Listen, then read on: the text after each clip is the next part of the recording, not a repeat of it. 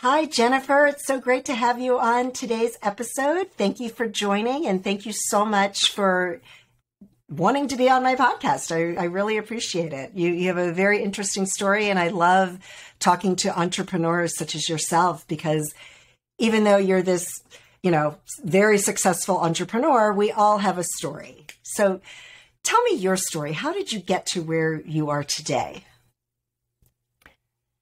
It really was a little bit by chance because I had worked in business prior to having my children, and I had done something completely different. I had worked a little bit in the financial industry, and so I had stopped working when I got pregnant and was getting ready to have my twins. And you have twins. Wow. Yeah. That's a big thing for any mother. Yeah. It is. It still is, even though they're 22 now. But so I did go to the Fashion Institute of Technology for a year, studied textiles, and I also studied some fashion courses. But ultimately, my degree was in something altogether different. And so when I began working, I started working in the marketing department of Knoll Furniture Company. So you would not think that I would have come full circle and ended up starting an apparel company. I would not have thought that at any rate.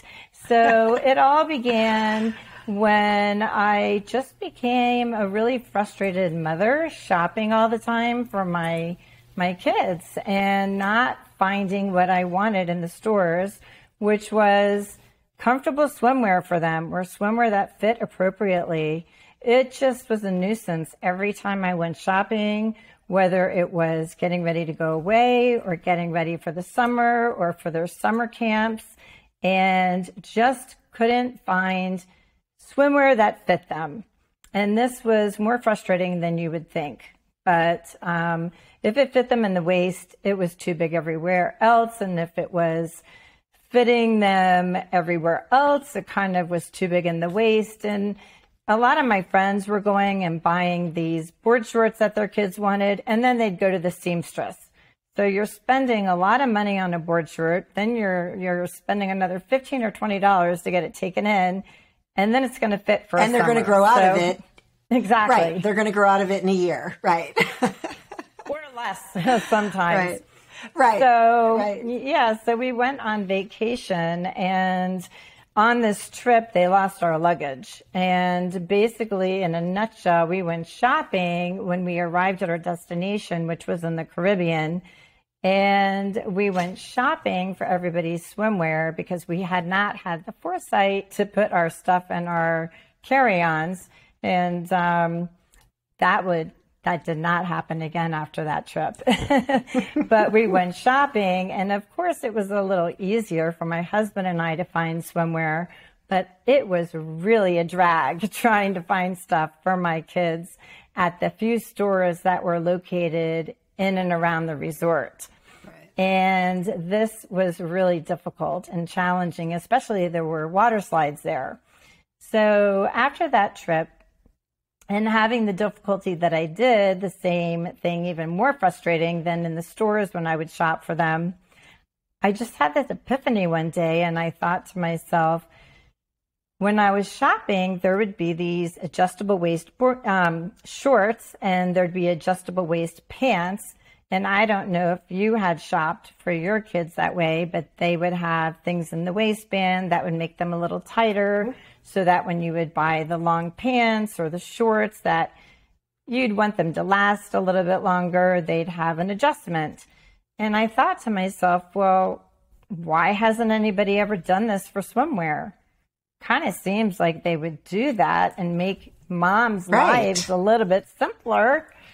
So, right. I mean, because I remember my son was like really tall and super skinny.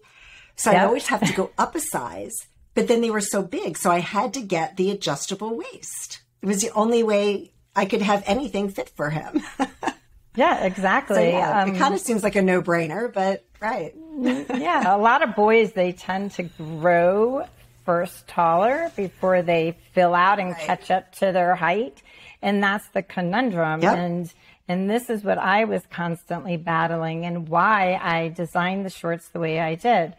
So I started to design a prototype. And when I finally was satisfied with what I had come up with, and then next it was the shopping of the fabric and having a prototype made. And when I was satisfied with that, it was trying to protect my intellectual property and finding a lawyer who could help me do that before then moving on and trying to find somebody who I could then go to market with, because I had to find a manufacturer for my product. But this is how my whole business came to be.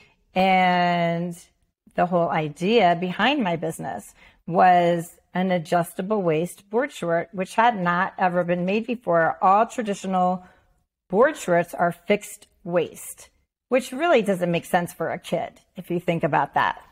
No, of course not. Yeah.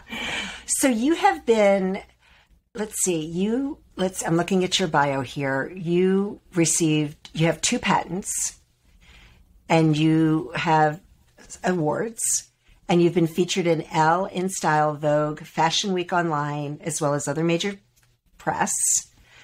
They were worn throughout Ghost Shark, an original Syfy movie, which premiered in 2013 during Shark Week. That is so cool. Yeah. So how did all of that, how did you process all of that? Because that's really incredible that you took this idea that you had when you were on vacation in the Caribbean. And yeah, for people, if you've never been to the Caribbean, don't expect to go shopping down there because there's no stores, right?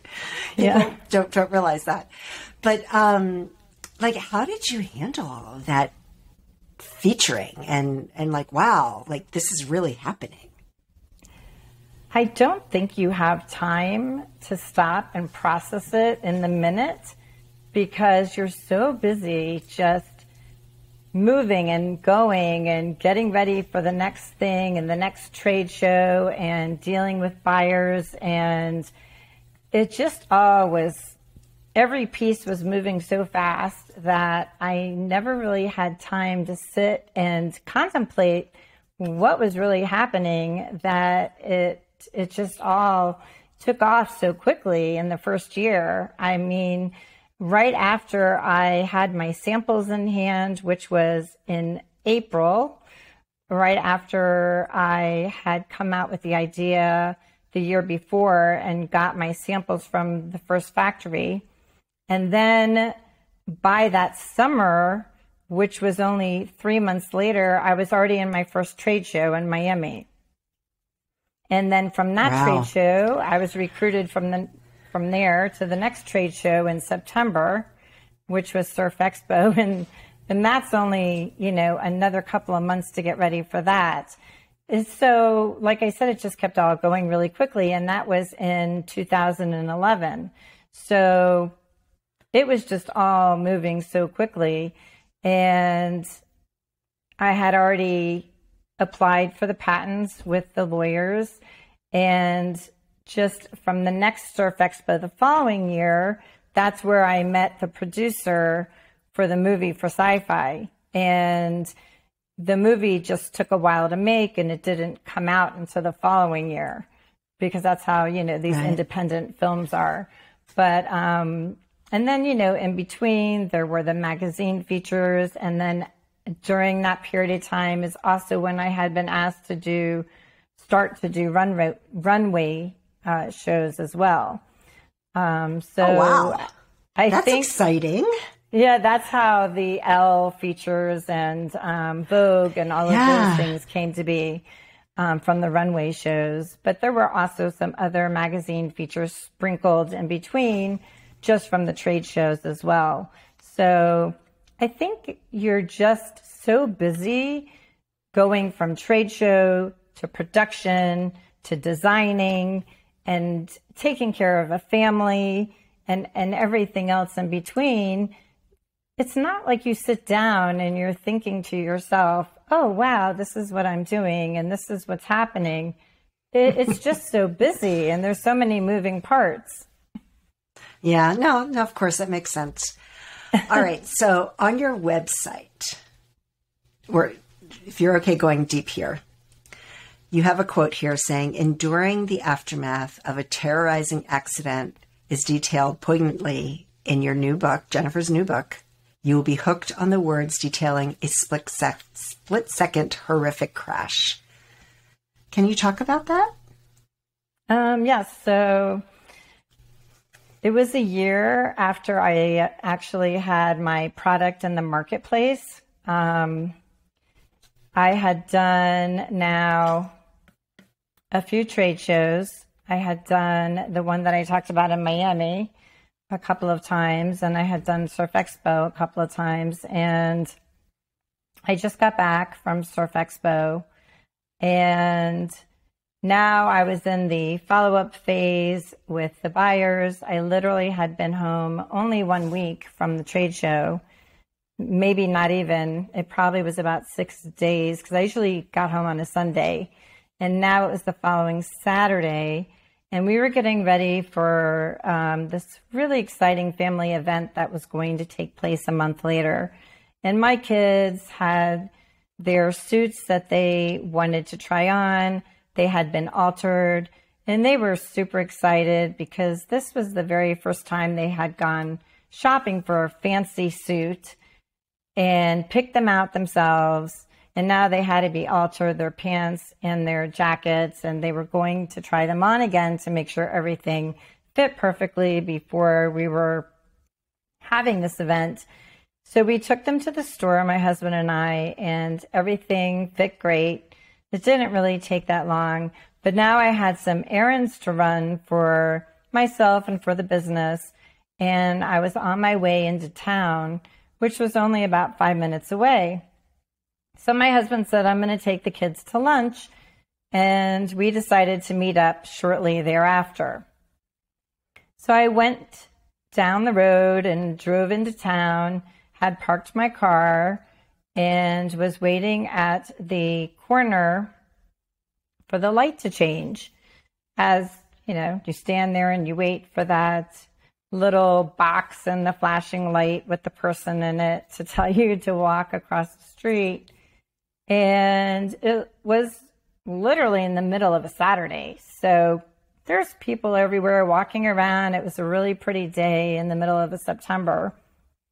And the light turned and I started to cross the street. I was almost across the road. And all of a sudden, I just hear this huge noise, like a bang. And next thing I know, I'm on the ground in the street because I had zero clue what had happened. I'm kind of not really all the way conscious yet because it's all very disorienting. I had been knocked out of the crosswalk by somebody turning a very quick left. And they had been at the light rushing through before it turned red. And it's really kind of, I would say, a little bit confusing how they didn't see me in the crosswalk when they're turning. But they turned left and they hit me in the hip and hit me out of the crosswalk. So and you were hit by on a my car. head and yes, I was hit. You were hit by a car. Mm-hmm. As a pedestrian. And I landed on my head and my shoulder, and and I woke up in the middle of the street. Oh my goodness. So what were the extent of your injuries? There were a lot. I had damage to my shoulder. I ended up with traumatic brain injury that I found out about later after some testing. And of course, that's a very traumatic thing to happen to anybody. So I was living with PTSD for quite a long time. And I mean, it still comes and goes. I don't know that that's something that's easily resolved to get rid of. It's a lot better than it used to be. Yeah, I mean, I have PTSD, which doesn't appear. It's from when I was 12 years old, from a tragedy that happened. And every now and then it pops up, but because of all the therapy that I went through, like, you know how to deal with it. But what is TBI? You say here, the strength of the human spirit needed to weather the storms of TBI and PTSD. So what does TBI mean? What does that stand for? TBI is the traumatic brain injury. Oh, okay. Yep. And yes, sometimes it is an acronym, but I guess not everybody knows what that is. It's okay. So you say, because you're talking, now has your book come out yet, or is it going to be released? It was released the end of October. Okay, 2021, right? Mm-hmm. Okay. Yes, so it's already on the market. All right, awesome. So you say, okay, this is somebody else that is saying this, and I didn't realize that. I apologize. It says, so this is Greg Nordfeldt, who endorsed your book. And he says, as a fellow TBI survivor, I recommend Jennifer's book to anyone in need of compassion, love, and the will to overcome life's obstacles. So what can you talk about and share some insight in your book that addresses that? I would say that I discuss in my book what I had to go through to overcome what I faced and what I went through with my family during the healing process after the accident. What happened, which I did not explain, it is explained in the book, is that after my kids and my husband went to lunch, they decided that they were going to have lunch in town. And so they came down the road, and when they were coming to town, the road was already closed off because the accident had already happened. And so the ambulance had not even arrived, but the police were there. And so when they came up on the sidewalk to walk into town, somebody was already calling my husband to tell him that I had been in this accident. But at the same time, they saw what was going on and came upon the accident, and I was still in the middle of the road. And there was a doctor there who had heard the accident, and he was helping me. So not only was it traumatic for me, but honestly, you can imagine this is extremely traumatic for two 13-year-olds and my husband as well. Oh my gosh. Having to see this aftermath of the accident. And so your poor boys. I mean, how did you deal with that with them? Because that must have been really traumatic. So there was a lot of therapy involved. There was struggles at time. The family had to learn to cope with this huge event that had disrupted and upended our lives. And it wasn't easy. It took a lot of understanding what each other was going through. It took a lot of them understanding what I was having to deal with from my PTSD and from my traumatic brain injury, because that affects people in a very big way. They can become sensitive to sound or to light. I ended up with a processing disorder, and there was a lot that I really couldn't tolerate in the beginning, whether it was the dogs or a lot of commotion or just making a lot of decisions at once in one day, because I couldn't multitask anymore. And by the end of the day, I really was kind of wiped out, because in the beginning, your brain gets really overwhelmed, and that's just a common phenomenon. So it took a lot for our family to kind of get through the beginning and to kind of come to terms with what had happened and to learn to coexist and just to get through, just like any traumatic event that would happen to any family. Yeah. It wouldn't be just this, but you can imagine anything that would disrupt a family unit. So that's what Greg is kind of referring to. We've talked a lot about this type of thing because he went through an accident himself and ended up with a TBI. So here you had all that going on. And how long after that, when did that happen in terms of when you started your business? It was a little over a year later, about a year. I mean, that's really remarkable that you had to go through this major life event and trauma within a year of starting your business, and you still were able to move forward. And I mean, that's really admirable that you were able to keep moving forward after going through all that. Wow. It was a decision that was not made lightly. Yeah, I'm sure. So what would you say to anybody who is starting a business, has this brilliant idea? What's the best advice you can give to somebody that has some sort of idea? Like what can you share with the listeners? I think that you just have to be ready for a roller coaster ride, because there are always going to be things that you cannot anticipate that are going to come your way.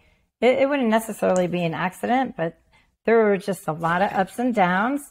There are a lot of challenges. There is adversity, and you're going to have to be in it for the long haul. And you need to understand that some days are going to be great, some days are not. You should listen to some people's advice that maybe have been there and done it. And I mean, I listened to people's advice. Some of it I took with a grain of salt. Some of it I took wholeheartedly. There are people that have, some great advice and can be your mentor. And, there are people that maybe they don't want you to do well.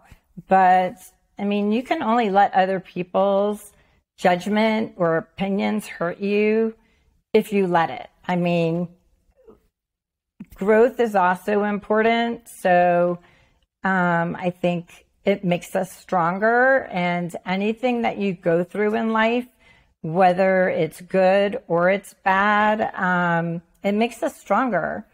And so for me, I think that growth is it's the best part of life. And when you face a challenge or something, that like adversity, you have to embrace it, because there's always hope that things can get better. To me, I mean, I think hope is like the fertilizer of life, and it's, human growth is what we all should be doing all the time. You can't stay stagnant, because nothing great is ever achieved by staying in the same place. Right. Exactly. And I love the saying, and I've heard this multiple times. I interviewed somebody earlier today for another episode. Things don't happen to you, they happen for you. And you may not always see that in the moment, but if you can embrace the challenge that you're going through and see that it happened for a reason, and that you're, at the end of the day, you'll grow from it, that it happened for you and not to you. Yeah, if you choose not to be a victim, I think that's a big part of it. Because for me, I think you can choose to be a victim, or you can choose to take control of your life and decide what do you want to do with that experience that you had. Because sometimes it gives you something good out of that experience. Yeah, for sure. For sure. Sandee, I'm sorry. I looked up at my spreadsheet. I was like, and saw another guest name. Jennifer, is there anything else that you want to share with the audience today that we haven't talked about? I think that gratefulness, hope, motivation, these are the best things in life. They're all just really powerful feelings, and they propel you. They help you to heal, and they help you to move forward in life. And we should all hold on to the positive feelings and don't let negativity bring you down. I love it. I love it. This has been such an amazing conversation. And where can people find out more about you and your clothing line? About me, I have an author website. It's Jennifer Berk Weisman, and it's JenniferBerkWeisman.com, and also on LinkedIn. And the clothing line is Just Bones Boardwear, JustBonesBoardwear.com. And there's also social media, Just Bones BW on Twitter, and we're also on Facebook. Awesome. I will make sure those are in the show notes as well. Thank you so much, and continued success to you. It's really amazing what you've accomplished. Thank you, Sandee, and thank you for having me today. Thank you, Jennifer.